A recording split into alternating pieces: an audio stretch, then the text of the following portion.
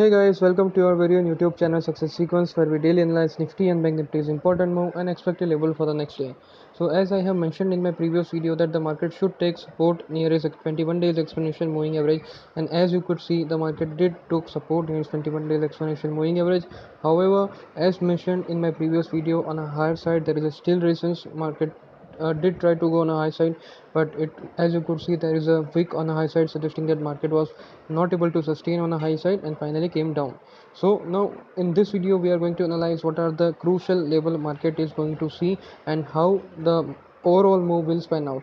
So first thing first, if you analyze the technical indicators, we'll find that the now CCI has gone below its exponential moving average and RSI is facing a stiff resistance near its exponential moving average. So all those particular positions are suggesting that the market will trade most likely on a stable to bearish side.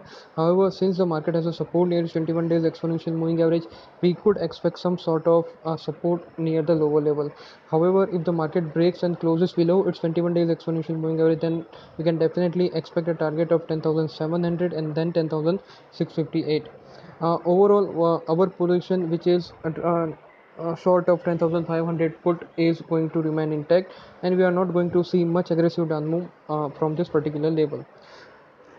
So what I feel is you need to hold on to this market position and expect that the market to trade on stable to sideways. So not much move are expected, and option activity is also suggesting a mute move. So hold on to 10,500 put short that we have generated since the beginning of this month, and we are hopefully expecting to get this trade through. On a high side there is a still resistance. If the market is if market is happens to trade above 10,800, then we are going to see some sort of move on a high side, but again 10,830, which you can definitely see is a good sort of resistance for the market. Until this particular move is taken out, we are definitely going to see a market that will move sideways, will take support near 21 days exponential moving average, and if it breaks, next logical target could be 10,700 and 10,650 as of now. So that was my analysis for the Nifty. Now let us quickly find out what the Bank Nifty is suggesting. So as you could see, the Nifty is suggesting some sort of bullishness, but the Bank Nifty is trading slightly lower. Now if you could see, the market did went down. However, the support has now shifted on a high side. 13 days exponential moving average is now generating support.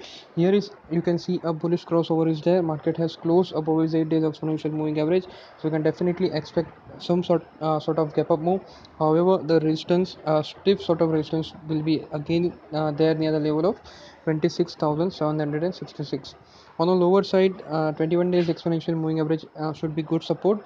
If market happens to break this particular level and close below this level, then we can expect a target of 26,282 and then 26,000, which will be the final target for us.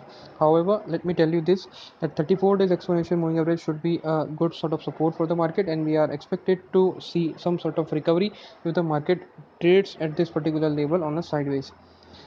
Technical indicators are definitely suggesting a pause. I have also mentioned in my previous video that this particular level is acting as a resistance for the MACD.